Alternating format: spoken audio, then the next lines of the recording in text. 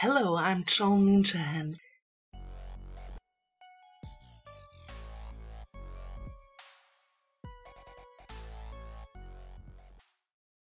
For some people, language comes naturally. I'm not one of these people.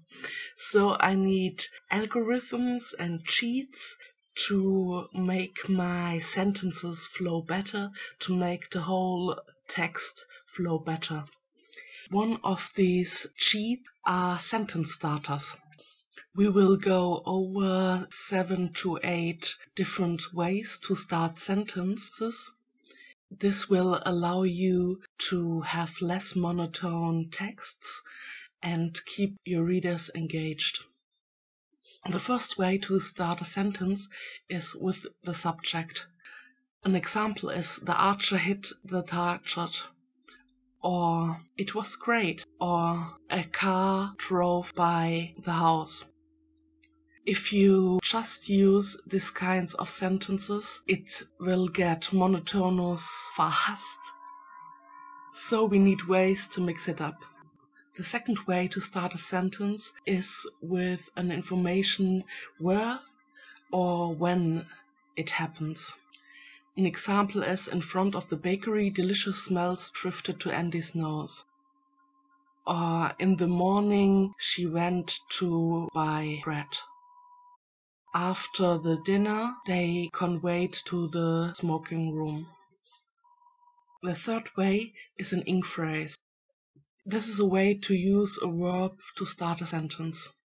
Singing his favorite song, he walked to the woods, is an example for that.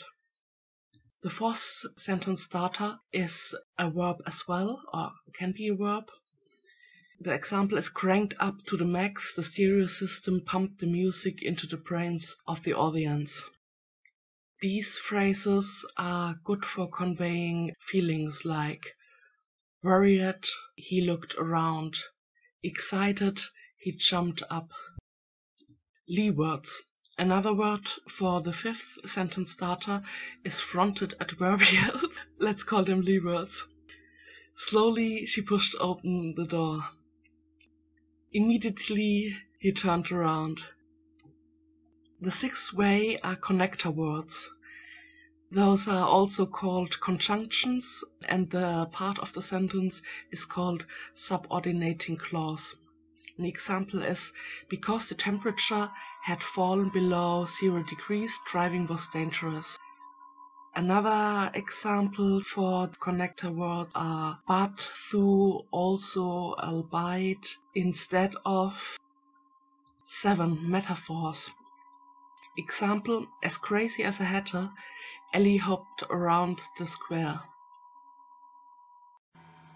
The last way to mix up sentence isn't a sentence starter, but you can sprinkle in questions or prompts into your text. Instead of saying, we will go to a cafe, you can say, let's go to a cafe. Or you can use questions like, do they really think this color is right for the occasion? Sorry for the examples. Sorry for all the examples. Yeah, these were the 7.5 ways to start your sentences. I hope this video helps you. I will show you what I use as a cheat sheet. The article is called Easy Words to Use as Sentence Starters to Write Better Essays. I leave the link in the description below, and I really like how they have sorted the word lists. Here is the transition word list, words to show contrast, words to add to an idea, words that show cause, words that add emphasis. Then we have citing examples, order events or sequence time, use interesting words when summarizing.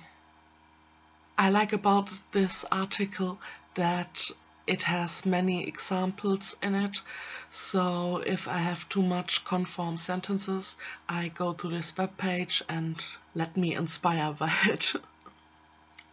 I made this video because I'm currently copying classics and learned from it. I analyzed the starters of an actual best-selling book, and I noticed that it's maybe hard for people who never heard about the different ways to start sentences to follow what I'm doing. So I thought, yeah, I make this short video about the different ways to start sentences as a basis for analyzing the sentence structure of different classical works. I'm especially interested how they mix it up, to what percentage they use what sentence starter. If you want to follow my new series, it's called Copycat, copying classics and learning from it, and you can find the playlist right here or of course on my channel. Thank you, bye bye.